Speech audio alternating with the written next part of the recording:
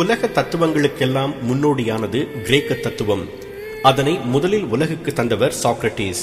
அவரை தொடர்ந்து இருவர் தத்துவ உலகிற்கு பெரும் பங்களிப்பை செய்திருக்கின்றனர். ஒருவர் சாக்ரட்டிஸின் மாணவர் பிளேட்டோ, மற்றவர் பிளேட்டோவின் மாணவர் அரிஸ்டாட்டில். அந்த மூவரையும் தான் கிரேக்க தத்துவ உலகின் மும்மூர்த்திகள் என்று வர்ணிக்கிறது வரலாறு. தத்துவ மேதை அரிஸ்டாட்டலை சந்திப்போம்.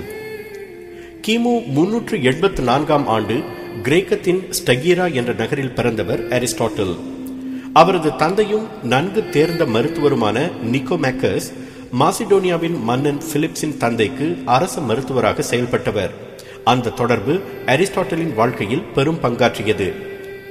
தனது தந்தையிடமிருந்து உயிரியல் சம்பந்தப்பட்ட விஷயங்களை கற்றுக்கொண்ட அரிஸ்டாட்டில் தனது 17வது வயதில் பிளேட்டோ அகாடமியில் சேர்ந்தார்.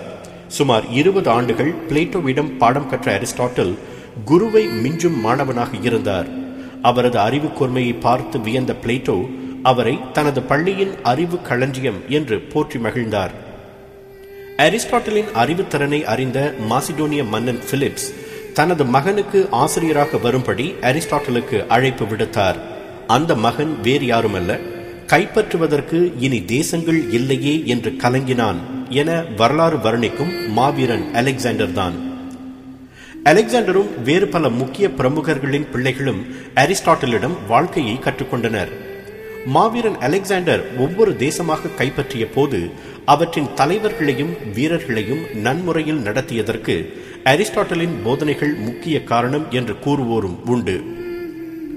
மன்னன் பிலிப்ஸின் மறைவுக்கு பிறகு அலெக்சாண்டர் அரியணை ஏறியதும் ஏதென்ஸுக்கு திரும்பிய அரிஸ்டாட்டில் அங்கு தனது சொந்த பள்ளியை நிறுவினார். அப்போது அவருக்கு வயது 50. தத்துவங்களை போதித்த அந்த பள்ளி லைசியம் அகாடமி என்று அழைக்கப்பட்டது. தம் வாழ்நாளில் கிட்டத்தட்ட 400 புத்தகங்கள் வரை அரிஸ்டாட்டில் எழுதினார் என்று நம்பப்படுகிறது. ஆனால் அவற்றில் பெரும்பாலானவற்றை படித்து மகிழும் பாக்கியம் நமக்கு இல்லை.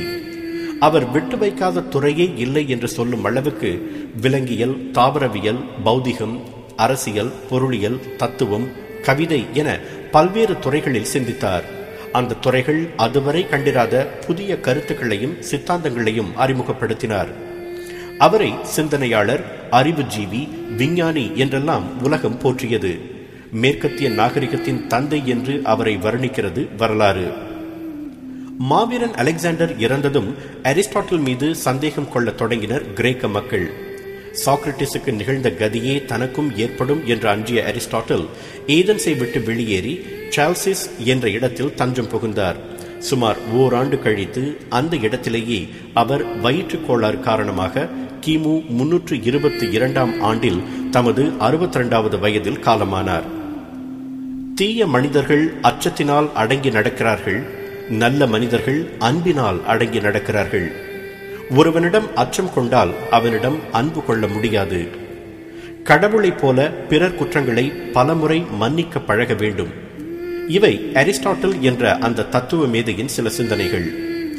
அரிஸ்டாட்டில் வாழ்ந்து 2000 ஆண்டுகளுக்கு மேல் ஓடி மறைந்திருந்தாலும் அந்த தத்துவ மேதையின் சிந்தனைகள் இன்றைய நவீன உலகுக்கும் பொருந்துவனவாக உள்ளன. தன் வாழ்க்கை முழுவதையும் கற்பதிலும் கற்பிப்பதிலுமேயே செலவிட்டார் அந்த மேதை. அரிஸ்டாட்டில் போன்றவர்கள் வரலாற்றில் அபூர்வமாகத்தான் உதிக்கின்றனர். அதனால் அவருக்கு அந்த வானம் வசப்பட்டதில் ஆச்சரியமில்லைதான்.